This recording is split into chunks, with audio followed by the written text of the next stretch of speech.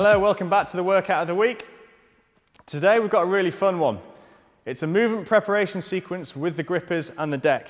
This is a really great method of preparing your clients for training, basically.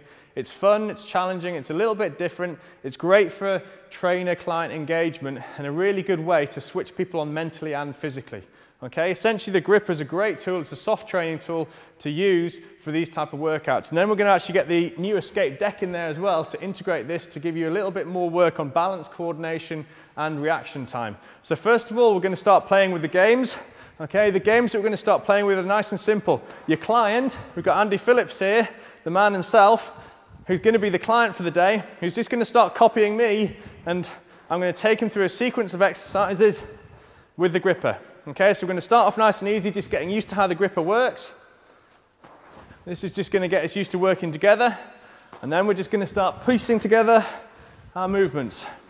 Okay, and it's a great thing about this is you can take your client through a variety of movement patterns, warming them up through different planes of motion. To the side, up across, and swap. To the side, up across, and swap.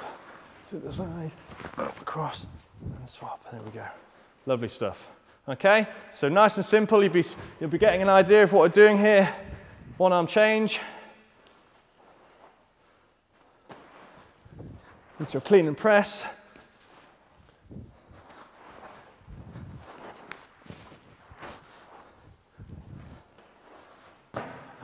There's that grip.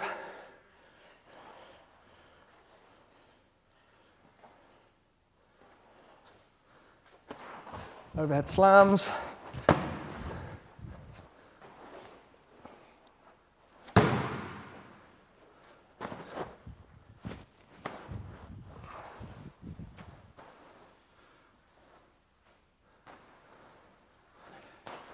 Okay, so by doing these exercises, we're giving our client lots of things to think about. As we're warming up, we're not even thinking about the warm-up, we're just moving, okay? Excellent, and all we're going to do now is bring in the deck to this challenge. So with the deck, we can vary the heights and vary the angles, which start to get the body thinking and working a little bit harder as we're moving. So all we're going to do here is a lateral shifting exercise and catching the gripper on the outside. Off we go. Good stuff, same on the other side. Okay, so this is really focusing on loading through the frontal plane. Just going to be a little bit quicker here for Andy. He's moving pretty well. Okay, then we'll go internal, so inside the leg. That's it.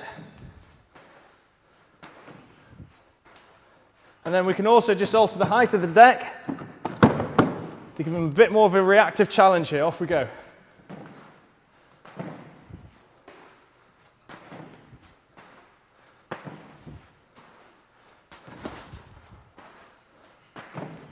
You almost caught me out there. Okay, excellent stuff. And then we can start to come up with some more plyometric movement, a bit more reactive again. So he's going to jump on, he's going to jump off, gripper's going to go through and up and again.